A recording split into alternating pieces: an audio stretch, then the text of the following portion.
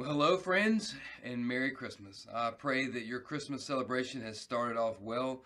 I pray you're able to be with family and enjoy friends. For those who are grieving the loss of loved ones, let the joy of Christmas and the acknowledgement of the birth of our Lord bring you peace in this time of difficulty and hardship. We have much to celebrate and much to rejoice in. When we look at the book of Revelation today, we might say, well, what's that got to do with Christmas? And really everything, because here we see in the celebration of our Lord's birth, it was one more step in God's ultimate plan of redemption. And now, as we're getting to the last chapters of Revelation, we're seeing the final, final consummation, the final declaration, and the final victory being won. That's starting now in chapter 18 and will continue all the way to the next 2 or 3 chapters. So don't think that today is not, don't think today's text is not in any way related to the celebration of Christmas. It is in the overall narrative of the Word of God and God's plan of redemption. So let's look at a few verses together today. I want you to read all the chapter, obviously, but I want to look at a few verses that speak to Babylon, the great city. Starting verse 1. After this, I saw another angel with great authority coming down from heaven, and the earth was illuminated by his splendor. He called out in a mighty voice, "It has fallen. Babylon the Great has fallen.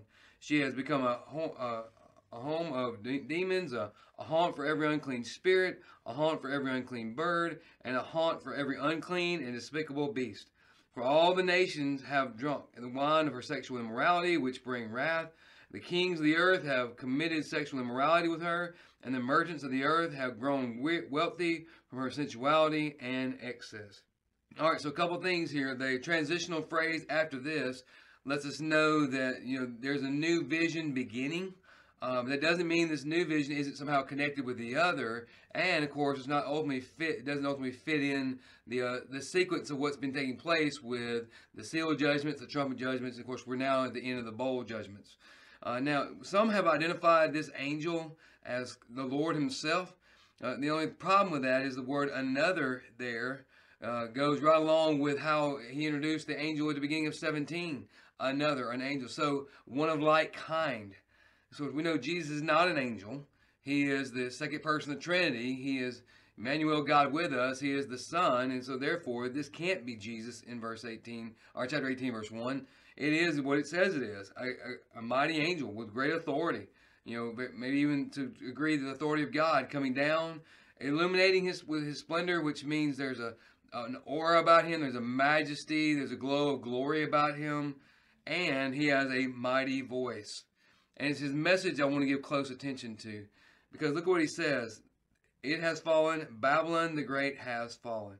Now, there are some who want to say that Babylon the Great refers to a system of belief, a religious system that was centered in Antichrist. And certainly that's a component of it. But if we keep reading on down to say verse 10, for instance. In verse 10, Babylon is described as the mighty city. Later on, a few verses, I can't remember if it's 14 or 16. Again, we see the idea of a city. It's verse 16. Woe, woe, the great city. Again, in verse 19, woe, woe, the great city. So it definitely seems that in this particular context, Babylon the Great is referring specifically to a geographical location, a city. Some scholars believe that at this point, Antichrist has centralized all commerce, all political exercises and authority. Everything comes through this one location. And some even argue it might be the very location of Babylon today in the area of Iraq and in that part of the Middle Eastern region. I'm not here to debate that. I'm just saying that we're talking about a literal hub of, as it says, immorality and demonic activity. Much demonic activity, the point where the city is defiled. That's why it says a haunt for unclean spirit, unclean bird, basically declaring this city is completely in every way possible unclean. And yet the fall that's taking place is coming in the sequence of the judgment that had already been rendered. For instance, if we go back to chapter 16, verse 8, 14, verse 8, we're told there that a second angel falls, saying, "It has fallen. Babylon the Great has fallen. She made all the nations drink the wine of her sexual immorality, which brings wrath." And so here we see, in response to the seventh trumpet, that Babylon the Great has indeed fallen, or is in the process thereof fallen, that would be, we consider a prophecy that is being declared in the sense of it's already decided. It's done in declaration. It just hasn't been completed in action yet. So we go back, we then fast forward to chapter 16, verse 17. We're told that the seventh bowl has been poured out. And as a result, verse 19, the great city split into three parts. The cities of the nations fell. Babylon the Great was remembered in God's presence. He gave her the cup filled with the wine of his fierce anger. And so there we're told that in the seventh bowl judgment, as a part of that, God's full wrath is going to be unleashed on the great city, which is being described here as Babylon the Great. And so we're talking about a literal location. We're talking about a city that was most likely the central hub of Antichrist, political and commercial activity. If you go on down a little further, you talk about how the merchants are no longer going to sell things there. The ships are no longer going to sell there. It's being totally and completely desolated.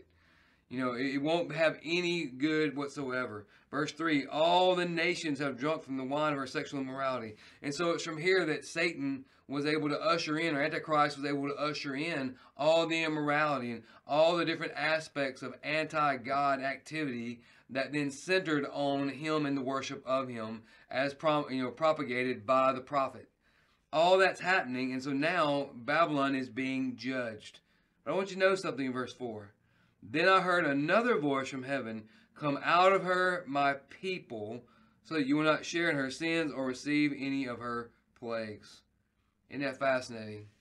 That even in the midst of such an intense time of judgment against such an ungodly, unrighteous, blasphemous, heretical, immoral place, that God is still issuing the call to his saints to come forth. He is still calling out for believers to be brought out from all of this and brought into his salvation. And we've seen that all through the book of Revelation. We see that in the two witnesses who were witnessing throughout the tribulation. We see that in 144 witnesses. We see that in, or what some people could describe as the 144 Jewish evangelists. We see that in various other avenues where God is continuing to issue the call. God is continuing to call his people out of this sinfulness, out of this immorality, and out of the judgment into his rest.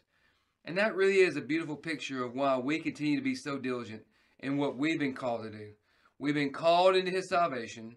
We've been commissioned into his gospel ministry so that we don't get discouraged. We don't get distracted by all that's going on around us. I'm not saying we ignore it. I'm not saying we dismiss it. We have to acknowledge that what's going on politically, because we're involved in the process. We have to acknowledge what's going on socially, because that in some ways affects the politics. It, of course, affects our lifestyle. We have to acknowledge what's going on financially so that we can make sure we make good financial decisions. All that's something we have to be aware of, but it doesn't mean we have to be infatuated with it. And it certainly doesn't mean we should be gripped by anxiety as a result of it. That should all be something that makes us, keeps us sensitive to the fact that our Lord's return is drawing near and that we have a commission to carry out.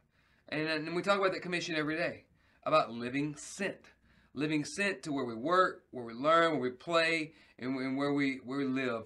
Engaging those around us with the good news of the gospel, especially in a time like this. I mean, today's Christmas Day. We are celebrating the birth of our Lord, and we are acknowledging that God is indeed faithful. He keeps his promises, and one of the promises that he made all throughout the Old Testament, starting in Genesis 3, is that he was going to send his deliverer. And Jesus is indeed our Savior. He delivers us from our sin. He's our Lord. He sanctifies us to his righteous purpose by his Holy Spirit. Friends, that's good news, and it's good news that we should be excited to share. And so as you're going about celebrating the birth of our Lord today, look for those opportunities. Be sensitive to where the Lord may be leading you and who he may be leading you to. And then, as I say all the time, as you're living sent, make sure that a key component of that is that you're sharing the good news. That's what the angel did. That's what all those who heard the news about Christ did. That's what his disciples did after that. And that's what we've been called to do as well. Well, Merry Christmas, friends. I love you. From your pastor and his family, I pray today is a great day for you. And as I always say, as you're going about to the various places to celebrate our Lord's birth, live sent.